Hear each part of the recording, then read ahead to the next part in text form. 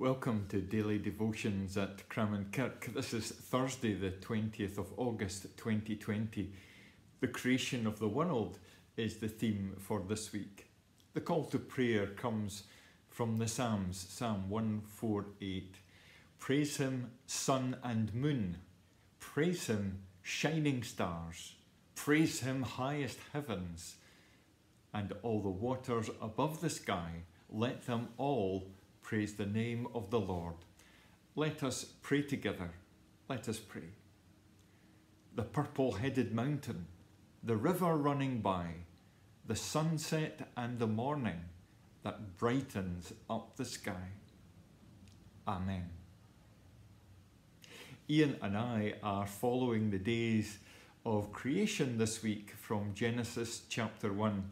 We have moved on to the fourth day, and the emphasis is on the two lights in the sky, the sun and the moon. I've chosen Genesis chapter 1, reading from verse 14 of the Good News translation today. Listen for God's word. Then God commanded, "Let lights appear in the sky to separate day from night, and to show the time when days, years, and religious festivals begin. They will shine in the sky to give light to the earth." And it was done. So God made the two larger lights, the sun to rule over the day and the moon to rule over the night. He also made the stars. He placed the lights in the sky to shine on the earth, to rule over the day and to night, and to separate light from darkness. And God was pleased with what he saw. Evening passed, and morning came. That was the fourth day. Thanks be to God for this reading from his word. The heart of day 4 is the sun and moon, which provide daylight and moonlight, obviously. Did you know, though, that the sun currently fuses about 600 million tons of hydrogen into helium every second? Every second. As a result, converting 4 million tons of matter into energy every single second. I don't know about you, but I can't quite compute these large numbers. They tell us that the sun is a huge vital ball at the centre of our solar system. It's over 4 billion years old and has another expected similar period of life to go. Every aspect of life on Earth, plant, humans, animals, all depend on the sun. At times it has been seen by humans as a deity in and of itself. It is very hot and consistent, offering heat and light to our whole solar system and beyond. Today, the hymn of praise, which is Genesis chapter 1. In that hymn of praise, we celebrate these two marvellous orbs. And I'm going to make one very straightforward point. We believe that our God is like the sun, which he created. The sun simply provides light and heat, whilst God creates and loves.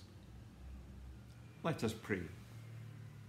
Great and loving God, as we join in these daily devotions, we thank you that we never do so alone, but in company with all your people. We give thanks today for the good creation, for those who work to analyse both sun and moon, so that we can better understand our small solar system in this large and expanding universe. We pray as a species that we can follow the sun in our consistency by learning to love the whole of creation throughout our lives. Living God, we pray for those who work for us as we travel through this global pandemic. Bless the scientists searching for solutions. Bless the shops trying to serve us. Bless the National Health Service trying to keep us healthy. Bless the governments seeking to chart a safe course. May they know the wisdom of the one who designed the sun and the moon so well. Hold in your healing presence those who are ill in body, mind, or spirit. Draw close to anyone who has been damaged by an abusive relationship. Remind us that through your love we can overcome and over time grow again in strength. And now we pray with Jesus Christ and the whole church in heaven and on earth. Our Father, which art in heaven, hallowed be thy name. Thy kingdom come. Thy will be done on earth as it is in heaven. Give us this day our daily bread, and forgive us our debts as we forgive our debtors. And lead us not into temptation, but deliver us from evil.